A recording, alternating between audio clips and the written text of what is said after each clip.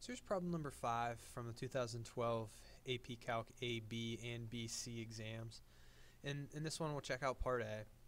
And if you read the problem set up here, it says the rate at which a baby bird gains weight is proportional to the difference between its adult weight and its current weight. So the rate at which it gains weight right here, the derivative of its weight with respect to time, is going to be equal to 1/5 times 100 minus b. So here's the constant of proportionality, and then here's the difference between its adult weight, 100 grams, and its current weight, given by b. So time t equals 0 when the bird is first weighed is 20 grams. B of t is the weight of the bird, and t is measured in days after it's first weighed. Y equals b of t is the solution to this differential equation with the initial condition of b of 0 equals 20, and they kind of told us that in sentence form up here. So in part A here, we don't need all of the information that's provided. In part A, it says, is the bird gaining weight faster when it weighs 40 grams or when it weighs 70 grams? Explain your reasoning. Now, pay attention to what these variables represent. T is measured in days. When we have derivatives, we're used to having values of the independent variable, which is typically measured in days, minutes, seconds. Typically measures of time are independent variable values, and that's no different here. But if you look at this derivative doesn't have t's within it. The derivative has b's within it. And what b represents, b is the weight of the bird.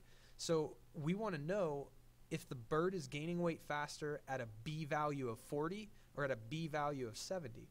So all we really have to do this is we have to figure out what the value of our derivative, this represents the rate of change of the weight of the bird. We have to figure out what the value of this is at a weight or a b value of 40, and that's going to be 1/5 times 100 minus 40. So that'd be 1/5 of 60, and then 1/5 of 60 is going to be 12. And if you want to think about the units of this, a derivative is a specialized slope calculation, a specialized rate of change, and it's going to have units of, in this case, b, so that's going to be grams, divided by units of t. And in this case, t is measured in, what did it say, days, right? Yeah, up here it says t is measured in days. So grams per day. So at a weight of 40 grams, the bird is gaining weight at a rate of 12 grams per day. We also want to figure out what dB dt is at the b value of 70 when the bird weighs 70 pounds, or 70 pounds, that'd be a big bird, 70 grams. And to determine that, we're doing the exact same thing. We're just tossing 70 in place of b. That's a measure of the weight of the bird, and that's exactly what b represents. So we go ahead and evaluate this. We're looking at 30 in the parentheses. 1/5 times 30, 1/5 of 30 is going to be 6 grams per day. It kind of makes sense. The bird is going to be gaining weight most quickly when it's really small, and then as it reaches maturity, it's going to gain weight at a slower rate.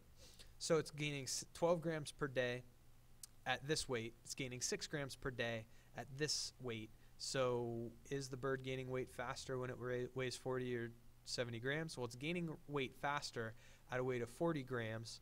Explain your reasoning. Well, the rate of change of the bird's weight is larger at a b value of 40, at a weight of 40, than it is at 70.